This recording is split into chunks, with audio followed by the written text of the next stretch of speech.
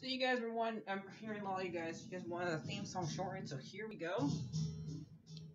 This girl reviews movies, games, and books. Sometimes she plays them. So does that, and when she does it with the cat, does that make her crazy? Does that make her crazy? Probably. So, it's shorter. There you go.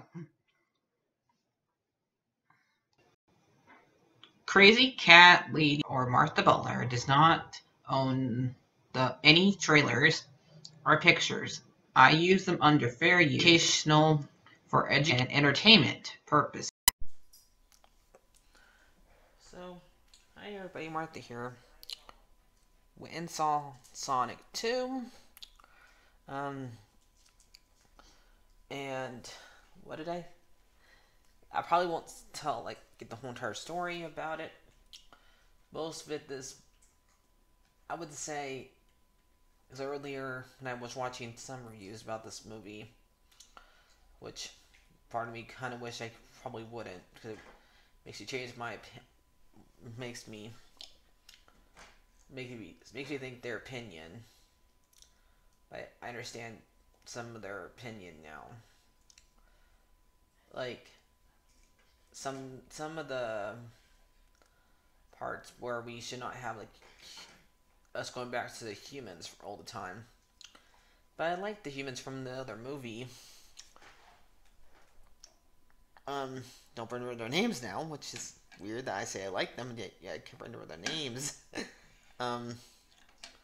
But I do remember the name that Sonic gave him was Donut Lord, and his wife. But I don't know, the people I went with, I think they found it funny, especially when they played the Barracuda song. But it's hard, I guess. Companies find it hard to make movies about video game characters / cartoon characters without having bring humans in. We've seen it at least 3 times. I've seen it. Well, more times than that, actually. But last time they did, I think they did it so well. But this time, I don't think they did it very well. I think only ones they should probably keep around is the Donut Lord and his wife. And I don't really count Robotnik in that, even though he is or played by a real person. He's not computer animated. He's part of the game. You can't have Sonic without Robotnik. So, but I mean, ones that were not originally part of the game or part of any TV series. So, there's that. That's parts I like. Those are one part I really didn't like, really. Do I really care if the stupid agent from the CIA liked the wife's sister? No, I don't. I don't. So, anyway. That's the stuff I do like. So, Sonic's supposed to have the house to himself, take care of the house, and he's acting like a teenager, basically an irresponsible kid / adult. And as he goes and stops a robbery, but ends up hurting one entire block, basically, because he makes a bomb go off in the sewer. He did damaging, so he doesn't do a great job stopping a robbery. Even though he stopped it, he just did a bad job at it. So, and the Donut Lord told him you can't keep on doing this. I guess that's not the first time him doing it. and the way he found out by going up there, because he tried to make it look like he was still up there reading comics or something like that, but he just made a bad puppet of himself, and it did not do well. And I had stupid fart jokes. So we find, but this actually opens on Robotnik showing how he gets off the mushroom planet, which I'm still gonna say this is basically Mario's planet, even though we don't see Mario there, but there is mushrooms. Okay, anyway, they Sonic ends up having to take care of the house, and the way that Robotnik gets out off the planet is pretty hilarious. Like, we see him make coffee with mushrooms. That sounds disgusting. I don't like instant coffee anyway, but that sounds disgusting. I like iced coffee. I'm weird. So, imagine it me made of mushrooms. Anyway, he ends up using the Sonic's quill to get off it by electrocuting it with, I guess, wires he found on the planet, or maybe he brought it with him. Because didn't his whole entire ship go through with them on it? So maybe he used that to get off, to get people from Sonic's world attention. Like the ones who came with Knuckles on there. There were people dressed up as something. I'm not sure if there actually were meant to be people. But, and I like Knuckles. I don't know if I never really watched the show with him on it.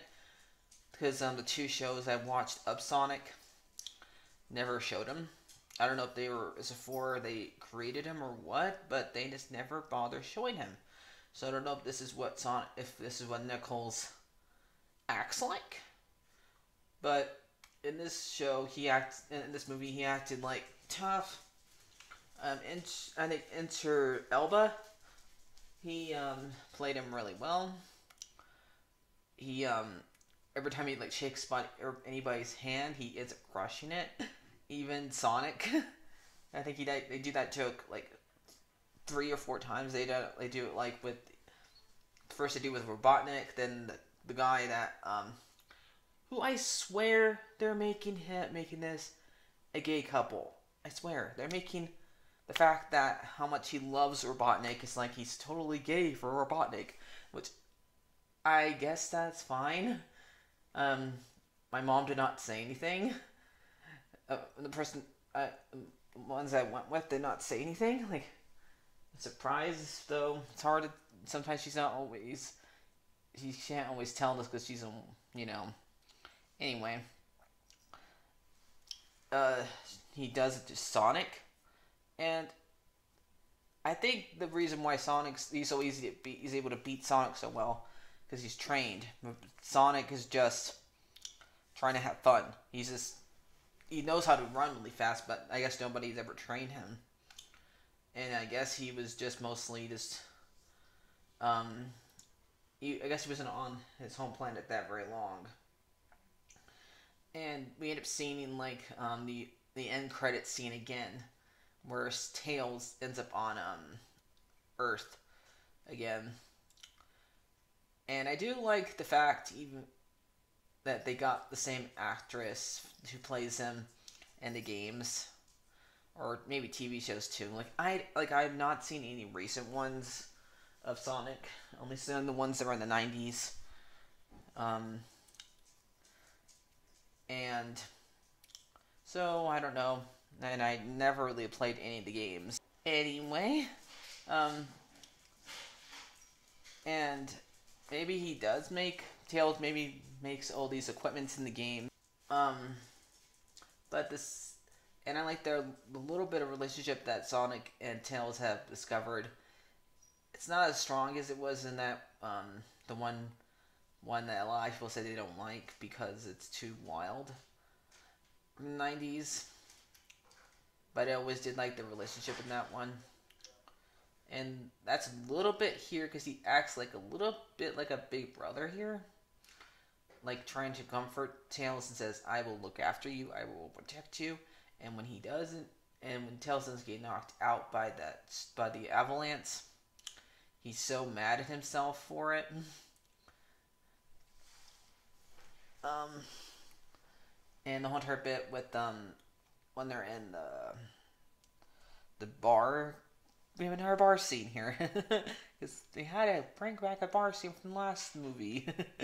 I don't know. I think I liked the one from the last movie better, but they really didn't really do like any part where we show how fast. Kind of maybe a little bit with the robots, but not as much as they did last movie where he made it look like he was the one moving in the bar scene and do a little bit Quicksilver thing. But here they just mostly showed off Tails making holograms of him and Sonic dancing, which foreshadows what he does later on to Robotnik by trying to be a distraction to him. So mostly Robotnik's tricking Tails, tricking Knuckles, because he sees Knuckles easy to trick, and he was, because he's just all bronze. He's not much brain.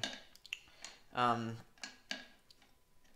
he was able to get the emerald, which I guess makes you get your bring up what you were saying, and they pointed out that it's like the marshmallow man. See, some parts, some of the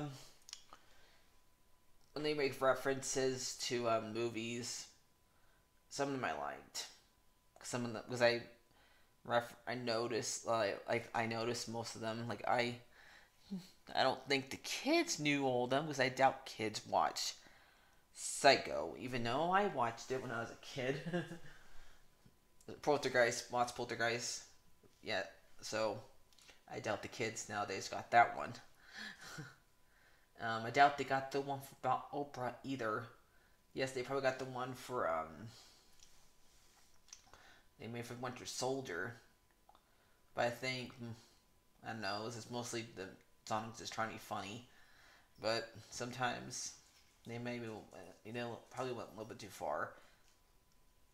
This time around, I don't think they did that many jokes about movies in the last one. So,